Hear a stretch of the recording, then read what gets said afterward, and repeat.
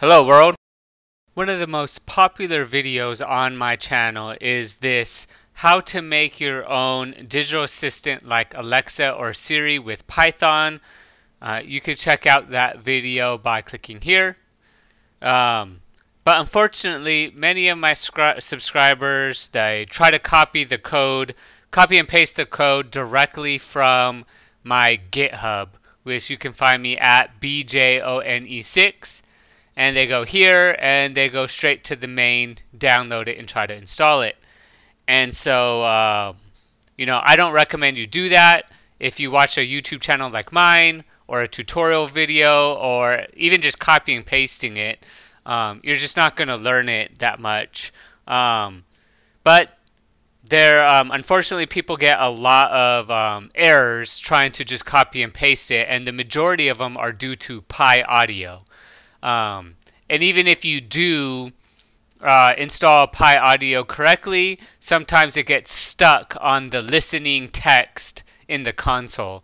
So this video, we're going to troubleshoot some of the most common problems that I've seen.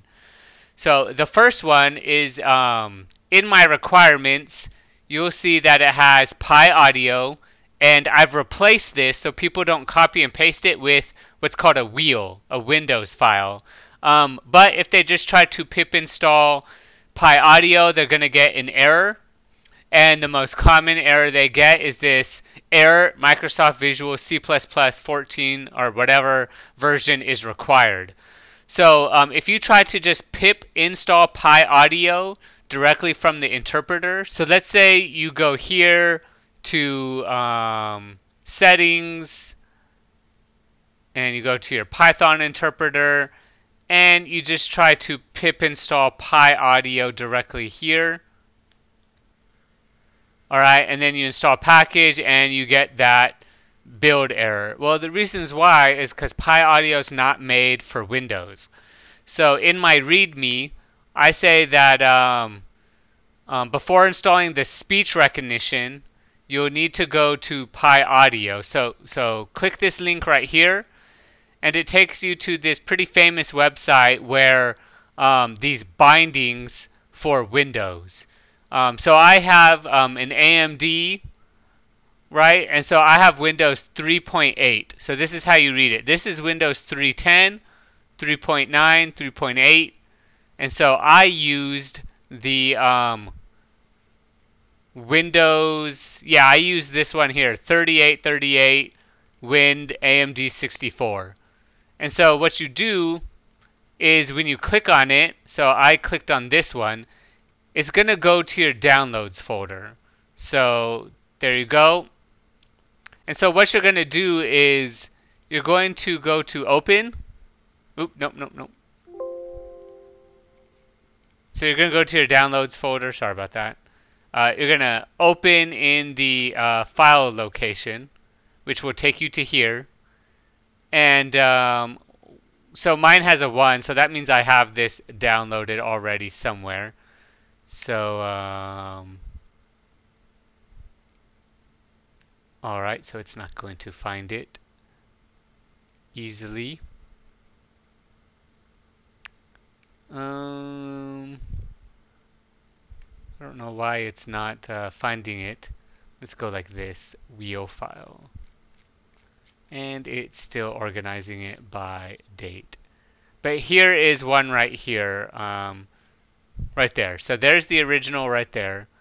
And so that's what yours should look like, depending on which one you downloaded. So go ahead and go to rename, and then copy and paste it. Okay? Or just copy it. Alright, so what we did was we found our PyAudio file, and then we just copied it by pressing Control-C. Now in this folder right here, type in CMD, and this should be your downloads folder.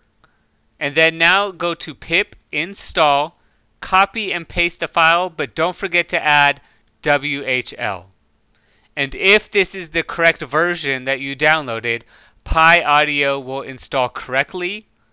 And once that's done, the speech recognition will download correctly. So do PyAudio first, like I mentioned here. If you have Windows, install the wheel file like I just showed you, and then you should be good to install speech recognition and the Python text-to-speech, whatever version it's currently on, using just normal pip install speech recognition. So that's how you do that. So PyAudio first. So if you just try to pip install the speech recognition, you should, or this requirements, you should get an error here. I did that on purpose. But the rest of these should download and install correctly. So that's the first step. So let's say we've installed PyAudio correctly and speech recognition. The next is to do something simple, which I help somebody do, and make sure you have the right microphone set up, because speech recognition will find your default microphone. So I'm going to right click on this little sound icon, open sound settings, and then right here my input device is my headset microphone. But you could use your default microphone, or I could be streaming or go for my webcam. So as you can see, it's reading the input, right? I don't have to test my microphone because as I'm talking, you see it moving. So scroll through what your device is and make sure you're using the right input device for your microphone, because speech recognition uses your default speech recognition. And then the last step is, so this is the whole code, right? 400 lines, I think, of code, 336 lines of code. So what I've done here is I've extracted the minimum code you need to just do the speech recognition. So you're going to import speech underscore recognition as SR. Then you're going to establish the recognizer equals SR.capital recognizer.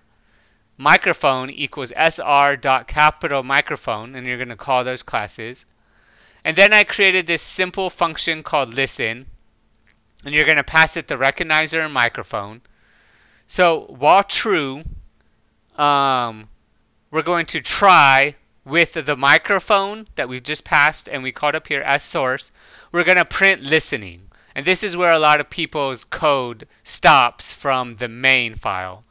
So we're going to recognizer.adjust for ambient noise, and you're going to pass it the source. Right? And so these two are optional. You don't need this. This is not the minimum code, but this works fine for my house, my microphone, and my laptop. Then we're going to do recognizer.dynamic energy threshold equals 3000. This is just me randomly using variables.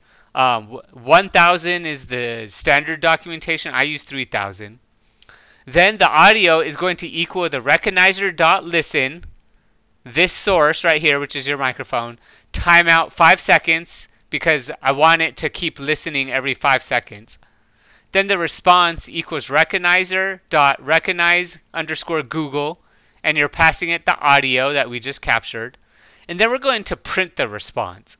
That way we can see it. And then we're going to return the response. And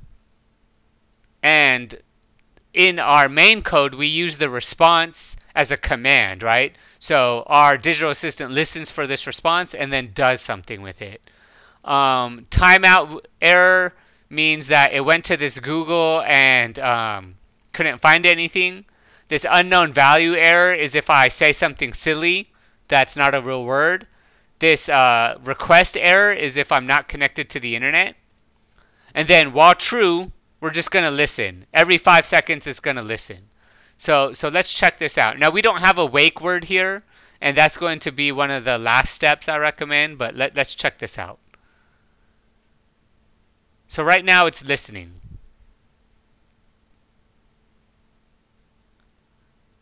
There you go. It captured, so right now it's listening.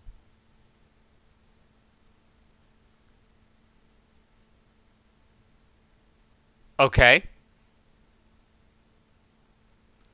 Shane.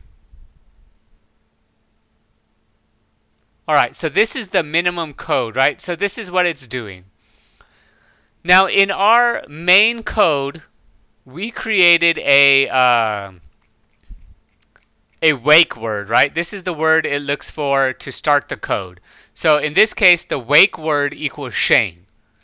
And so all the way at the bottom of the code, we said we're going to listen for that code, and if we hear Shane in our listen code, we're going to do something, right? We're going to activate and analyze the command. So my last step to you is using this minimal troubleshooting code.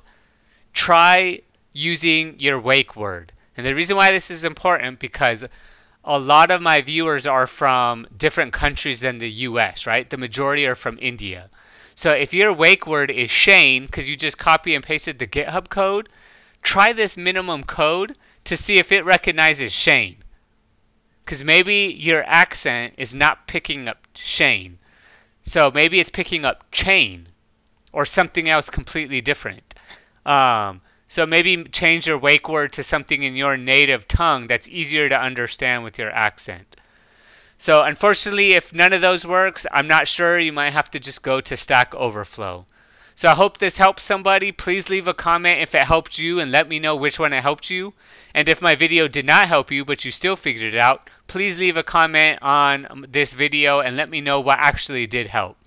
And thanks for watching. Goodbye, world.